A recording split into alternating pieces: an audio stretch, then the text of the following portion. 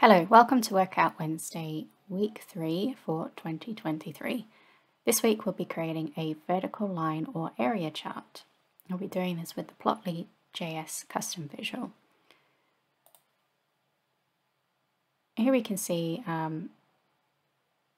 vertical area graph which shows how Republicans have moved further to the right in recent years than Democrats have moved to the left. And we can do some basic interactivity. This week was inspired by a number of Power BI community forum posts asking how to create vertical line graphs. And a Nightingale magazine, are vertical line charts ever a good idea? And in this article we come across a number of different examples of vertical line graphs.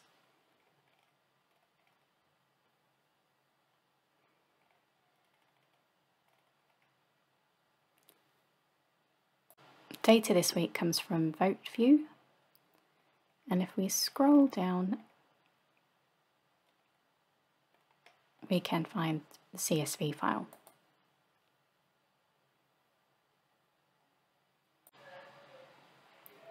And we'll transform data once we've imported the data.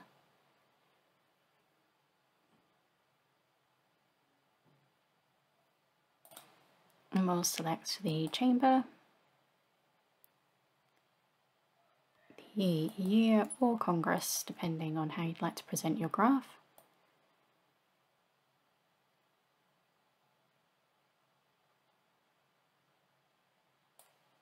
And we'll grab Democrats and Republicans and then remove other columns.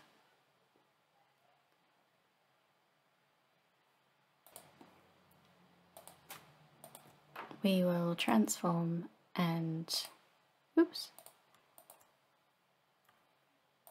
select the values and unpivot.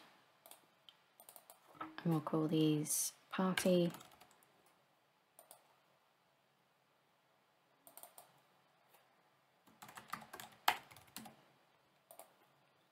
and for this particular I'm going to choose just the House.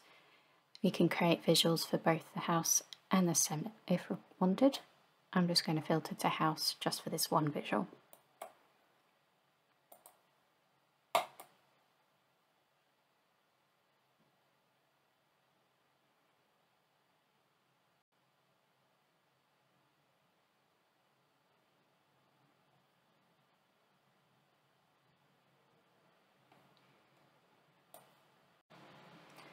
And just remembering it might also be helpful to rename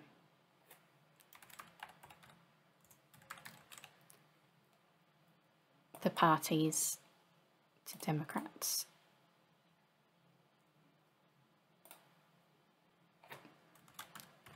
and Republicans.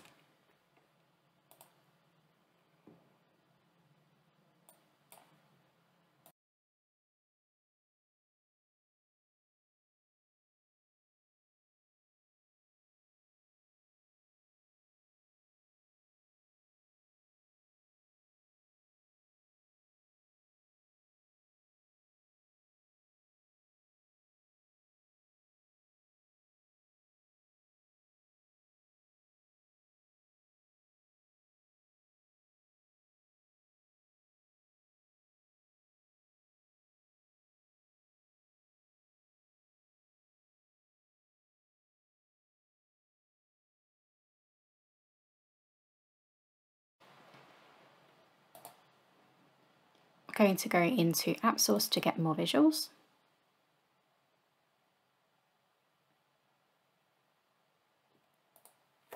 And search for the Plotly visual.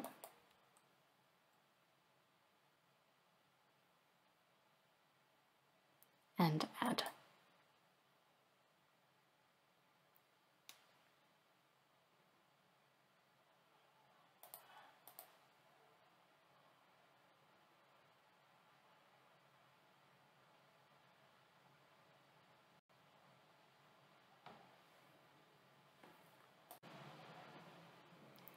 can now bring in the custom visual onto the canvas. Select the fields that we wish to use, so in this case I'm going to use year, party and deviation. And in the ellipses I'm going to hit edit visual. And here we can see a blank canvas. I'm going to set the year to don't summarize, or I could drag in any index field, but I'm going to do a don't summarize, and I'm then going to add a trace to area, and on the X I will add deviation, and on the Y I will set to year. And I'm going to change the orientation of the trace to horizontal. Under transforms, I'm going to add a transform, and I'm going to split the data by party, and I'm going to add a sort. I'm going to sort by year as well.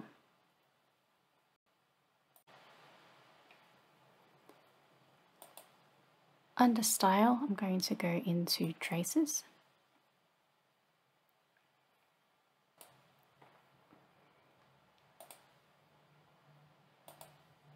Stack to none, and the filled area X is 0, like so. Here I can change the colour. I'll leave it as is.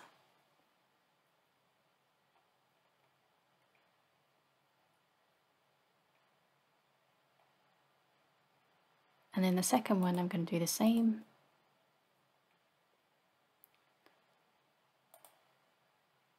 Change the colour to red.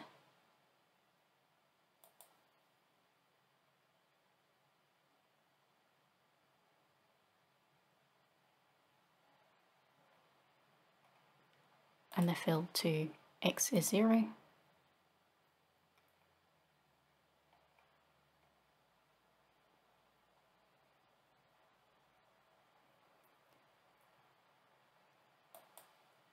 Then under annotate, I'll choose text and add an annotation.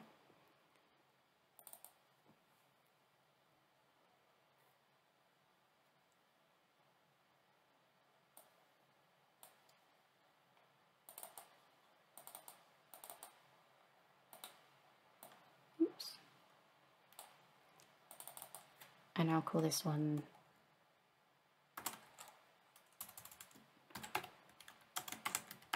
more left.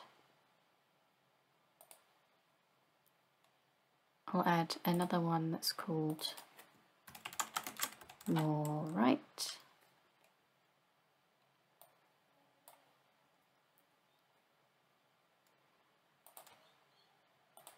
Another one's called Republican.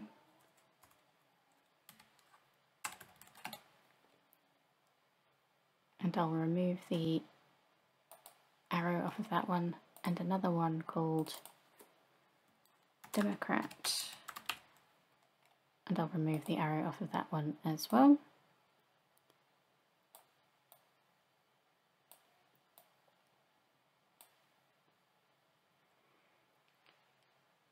In the JSON I will save,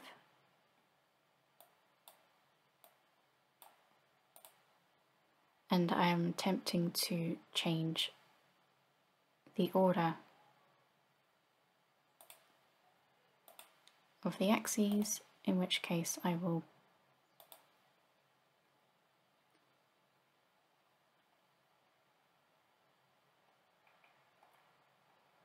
look for the axes here. It says auto range true. I'm going to set this to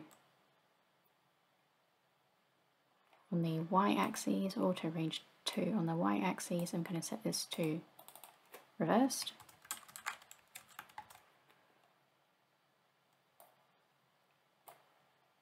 And my y-axis now goes in the opposite direction.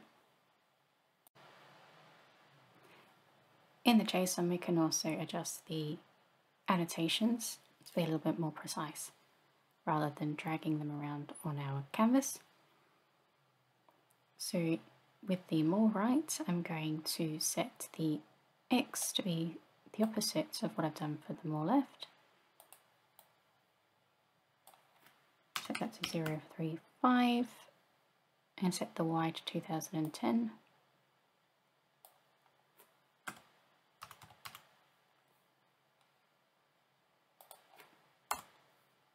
We're going to get the anchor to be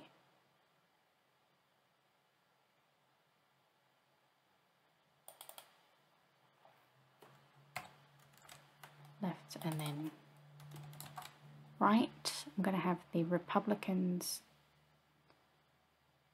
show at -1,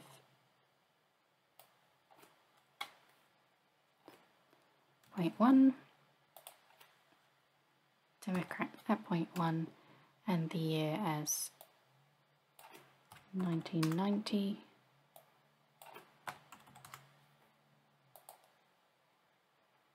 Oops, and I seem to have a mistake somewhere.